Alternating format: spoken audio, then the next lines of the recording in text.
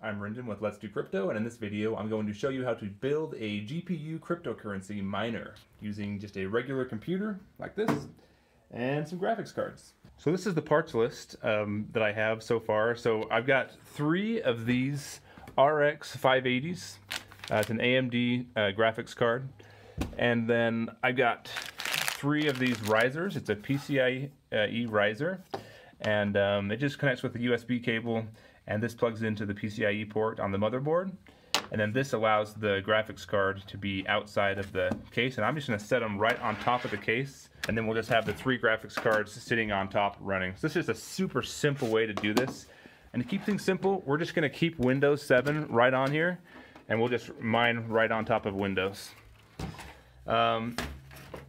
So the nice thing about this, it already comes with a hard drive. I think it has like 16 gig of RAM. If we can see where that RAM is somewhere.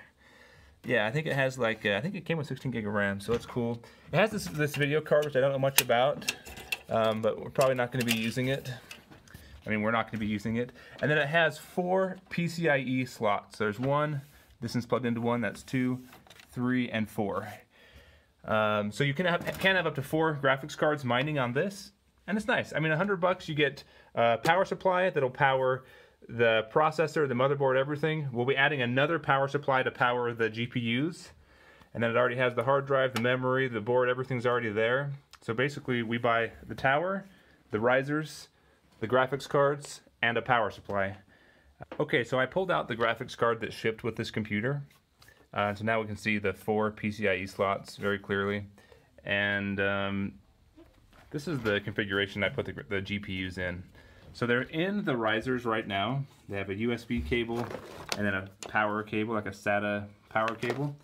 And I've just screwed them into a piece of wood just like this. So they're just sitting here on the table now. But when we put the cover on this computer, we'll just set those cards right on top of the computer. This cord just goes around the back, and it's going to go right inside here and plug into one of the PCIe slots. So we'll just plug in just like that. Okay, so I have the bases of the GPUs plugged in here. So this is just that USB cable that's going to connect to the base of the GPU here. It's plugged in to the PCIe slots on the motherboard. And then we just need to close up the case. That's all we do for in here. We put the case back together. Great, and then we'll set these cards up on here, get the power supply up there, and we're ready to turn the computer on. So 5 minutes worth of setup. We just had the parts shipped right to us. 5 minutes of setup, and we're ready to get onto the software portion. This is what the rig looks like all set up. So it's just the regular computer tower that has its own built-in power supply. We have an external, this is a 1,000 watt power supply, which is actually more power than we need for just these 3 RX 580s. This external power supply is powering these 3 GPUs as well as the risers that they're plugged into. And then in order for the power supply to turn on, it's just terminated with one of these. It just has a jumper pin to make sure that's like the power switch for the GPU, for the power supply, I mean. Okay, this is always the tricky part. So we've got it plugged in now. It's running, the computer's running, the power supplies are running, but nothing's coming out on the screen. So we try to use a different GPU. See if that makes a difference. It's always a trick though. We'll try next. So this is using DVI. We'll try to use the HDMI output. And then we'll have to unplug each card and try one by one. See if we get it to post.